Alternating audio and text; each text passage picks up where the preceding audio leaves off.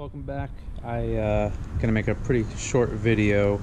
I cannot stand orange in my headlights, so I replaced the blinker bulbs, the amber blinker bulbs, with LED bulbs, and I'm just gonna do a really quick tutorial on a load equalizer for the LED lights, so you can get rid of any hyperflash issues that you may be having. It will, if you do not put this in, if you just simply change out those bulbs, and even if you have you know, hyperflash removal in the back, like I do with the tail lights here that I got from Subi Speed, the Spec D tail lights, it will still hyperflash, so we're gonna have to put them in up front as well too. So like I said, quick tutorial, that way if you guys have any questions or concerns, be able to help out. So what I did first, all right, just so you know where we're at in the car, so the headlight, so this is the blinker light right here. I'm going to splice that with a razor blade and remove it so that I have access to both of those wires, that yellow and brown one. And then with that yellow and brown wire, I'm going to remove a section.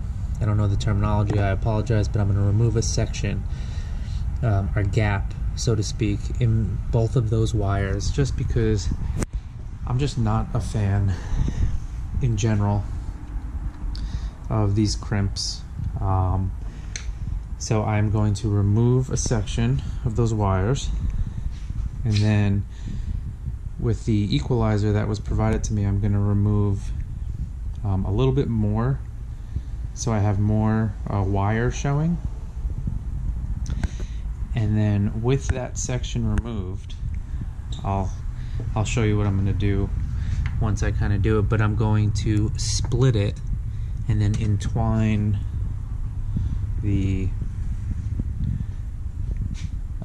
wires with the equalizers on each ends into each one of those there. So I'll actually show you on a piece of paper. It'd be a lot easier to draw it out. I know it sounds weird, but I just want to make sure you guys fully understand. So, but once you do that, should get rid of the hyper blink and should be good to go with my LED blinkers. So, all right guys, so I'm actually doing this. I'm actually doing this drawing. Yeah, you can have your own opinions, but I just want to fully explain. So this is your blinker bulb. You got your two wires coming out of it, and then it goes into just a mess of other wires down here connecting all the different light housings and such. Really all I did was, again, your bulb, your two wires. So this area, I cut the wires, but just the rubber housing, not the wire itself. Used you know, some wire clampers, and was able to cut, and then just took a little razor blade and made a slice between the two cuts, and that enabled me to just peel the rubber housing off of the actual wire. So then with the wire exposed, I then just took my razor blade, just kind of stuck it in the middle of the wire, and then just gave a light twist, and it kind of split, just separated, you know, half and half, so to speak, of the wires.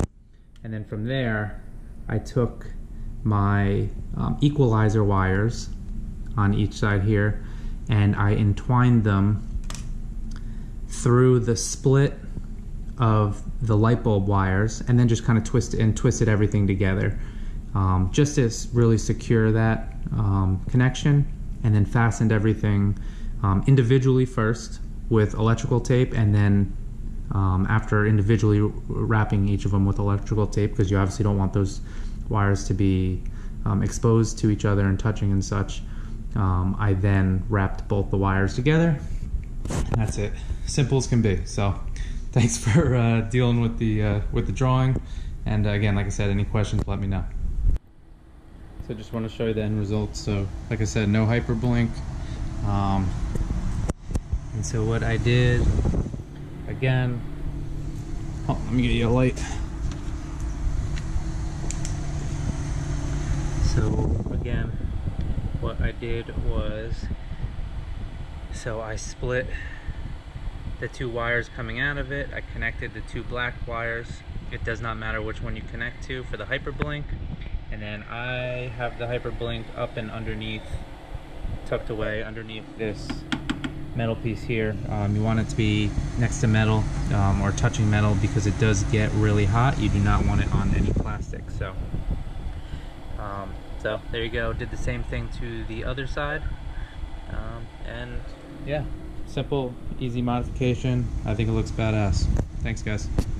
Any questions or comments, leave them below. Thanks.